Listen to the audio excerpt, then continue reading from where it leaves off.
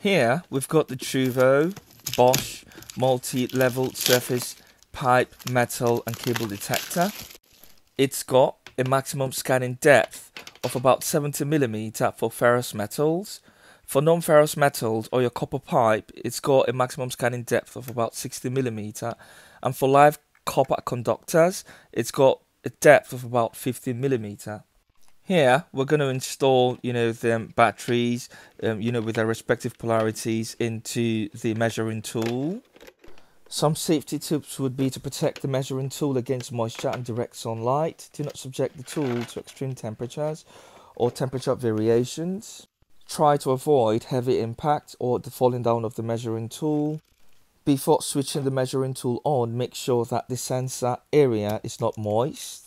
Remove the batteries if you're not using the measuring tool for extended protracted periods. Perform a short self-test prior to use. The readiness of use is indicated when the signal or sensor area illuminates, okay? If it doesn't, replace the battery. When no cogent measurements have been carried out for approximately 10 minutes, the measuring tool switches off automatically in order to extend the service life of the batteries.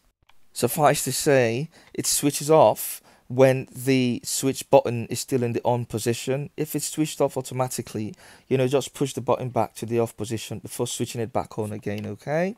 If you want to use it. It's got 3 primary operating modes, the green, yellow and red. The green essentially means that no object has been detected. The yellow means that the metal object is in the vicinity of the sensor. A small or low-lying metal object within the sensor area, like the metal casing that we've got here, so you can hear the beeping sound, or an impairment of the sensor due to an unfavorable wall material. So when the signal LED produces a red and continuous tone, it means that a metal object is detected within the sensor area, okay? And if it's red, flashing fast and, having an intermittent sound, then it means that a live wire or conductor has been detected, okay? So basically, the signal LED lights up yellow and changes to red the closer it comes to a metal object. As soon as the signal LED lights up red, a signal tone is emitted, the pitch of which rises the closer it comes to the metal object. So basically, over a metal object, the signal LED lights up or illuminates red and a signal tone is emitted at maximum pitch. After moving over the surface the first time, the position of the metal object is only roughly indicated. If you then move or decide to move the measuring tool over the metal object several times, the object detection will become increasingly more precise.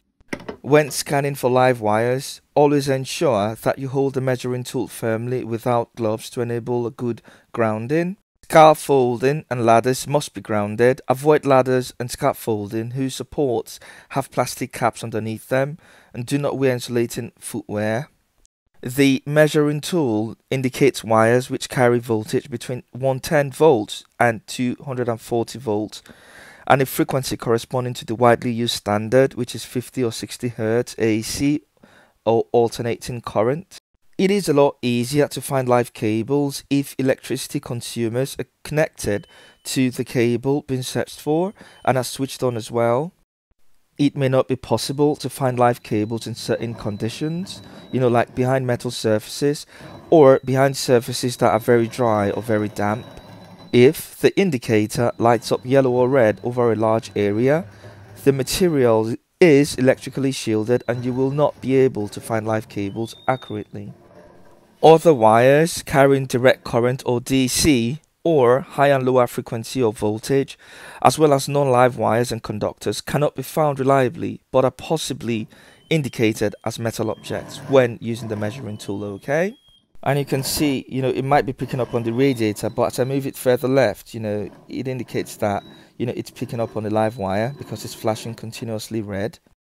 When moving the measuring tool about, to avoid affecting the measurement, do not hold the measuring tool within the range of the sensor. This will enable you to obtain a more accurate measurement or result.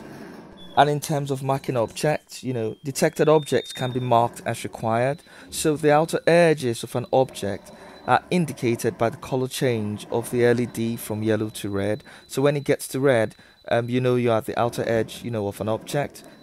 Whereas the center of the metal object can be determined by the pitch.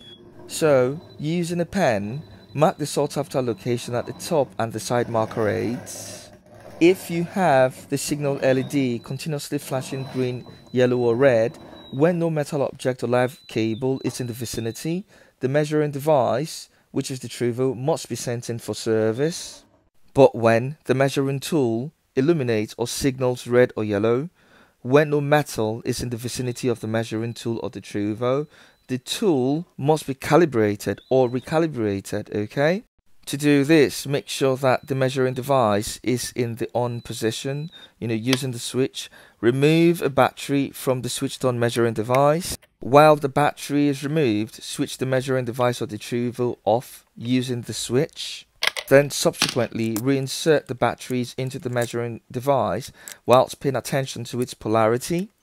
Then subsequently remove all objects in the vicinity of the measuring device, including wristwatches or rings of metal, and hold the measuring tool up in the air. Then switch the measuring device, Truvo, on using the switch and off again within 3 seconds. The signal LED of the measuring device will flash red in slow succession during the 3 seconds to indicate that it's ready to calibrate. Then switch the measuring device back on within 0.5 seconds. The calibration is initiated and takes about 6 seconds. The signal LED will flash green for 6 seconds in quick succession, which indicates that the calibration is being performed. And once done, the device is once more ready for operation and the signal LED illuminates or lights up solid green. Please note that the manual calibration was for demonstration purposes. Ideally, the LED should flash green for 6 seconds in quick succession, but during the calibration, the LED illuminated solid green, just about. When we switched the measuring device back on within 0.5 seconds, didn't flash green for 6 seconds continuously because it wasn't in need of calibration, but you get the hang of it, as to how to perform a manual calibration if your LED illuminates red or yellow even when no metal is in the vicinity of the measuring tool. That is when you perform a recalibration, but I just showed you this for demonstration purposes, okay? But do note that if the sequence of switching off then on again is not followed, no calibration is performed. The signal LED remains either yellow or red even though no metal is located within the vicinity. In this case, repeat the calibration, okay? And that's about it really. Don't forget to subscribe, like and share, helps the channel grow, and hopefully catch up with you later. Goodbye, bye now.